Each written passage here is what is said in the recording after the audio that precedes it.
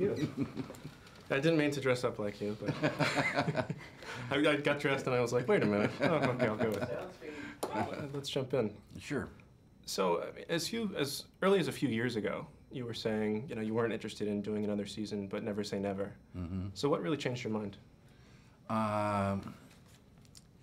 Mark Frost called me and asked me to go to Musso and Frank restaurant and have lunch.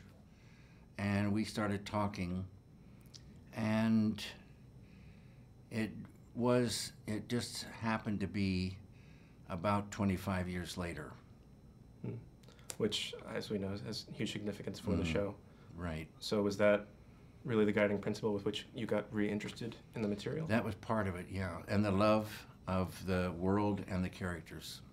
Which characters stuck with you most in the interim? Was it the same? All of them. They're like family, and the world with them in it was something that, I would think about. I mean, when you started reapproaching the material, how was the creative process for you? Did you just start getting images? We worked together. Sometimes Mark would come to my house, but pretty soon we started Skyping with one another. So Mark was living in Ojai and I'm living in LA, so we would Skype, and that worked out really well. Did you... Catching ideas, talking, and one thing leads to another, and then one day there it is. So when you went back to filming this, did you have certain ideas of how you wanted to have it look? Did you want it to feel the same? Did you want the atmosphere to feel the same? We wanted to follow the ideas that came. And can you tell me about how you put together this cast? I mean, were there a lot of people that... In the ideas, certain people appear, and then you want to get them. Did you have certain people that had always been asking to be a part of this? Because I know you had tons of people come to you for Fire Walk with Me. You want to get the right person for the role, and that is what you do, what you try to do. So it's always the same, the right person for the role. But you can't tell me anything about that. No. Sure. So, I mean, looking back at your film career, do you find yourself thinking about all of your different characters? I mean, Sure, from time to time. And I always say it's good once in a while to go back and look at earlier work, because it might give a kind of a something for the work you're doing now. So it's sometimes good to go back. How do you view your early work differently? Are there any films that just have changed in your mind? No, it's always the same. You do the best you can, and then one day you say it's done, and that's it.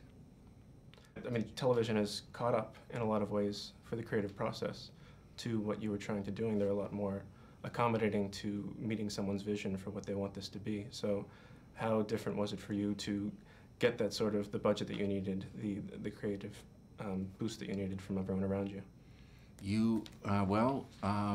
We got what we needed. Sure. I mean, obviously there was a time when you thought about stepping away from it. So was that when maybe we wouldn't get what we needed? Yeah. So could you see yourself doing more television in the future? I mean, a different sort of project? Sure. The idea dictates everything. So you get an idea for building something in the wood shop. That's what and if I fell in love with that, I would do that next. You know what I mean? So if something comes along that you fall in love with, then that's what you do. In terms of feature films, since you made your last film, have you just kind of not caught any ideas for features? Or did you just push them away? I had, a couple of times things that I thought I wanted to do, and for one reason or another, it didn't happen. So I think feature films are in trouble, and the art houses are dead. So cable television being, a place for a continuing story told with freedom is a beautiful thing. With this, but who was the hardest to be without in approaching the new season? nobody, you know, a thing sort of wants to be the way it wants to be. And so if something doesn't happen the way you thought it should happen, you get new ideas. So knowing that, as you were saying, that the art house is dying and television is the way. Not dying, dead. Dead. Do you view a lot of the work that's out there as well, or are you really just closed off to? No, I working on your don't own see work? anything. Sure. All right, well, we have to wrap it up, so Okay. thank you so much. It's good talking to you. You as well.